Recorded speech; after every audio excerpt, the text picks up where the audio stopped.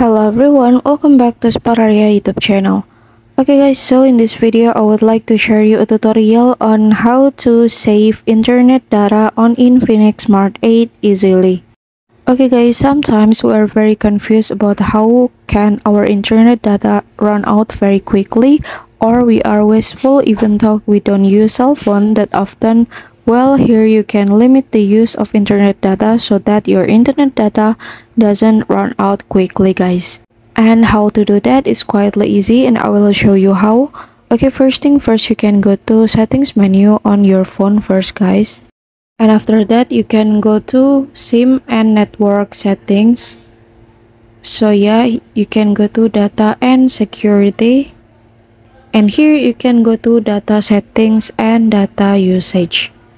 Okay, first of all, you can activate data saver for saving your data.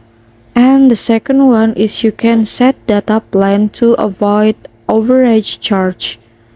Okay, and now you can choose the billing cycle, and I will choose for only 1 day and click done. And also you can set the available data of your phone, and this is I set for 1000 megabyte and then click done.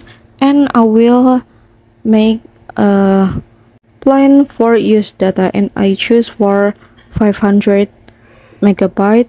And then so yeah, when data plan is up, warn and turn off mobile data.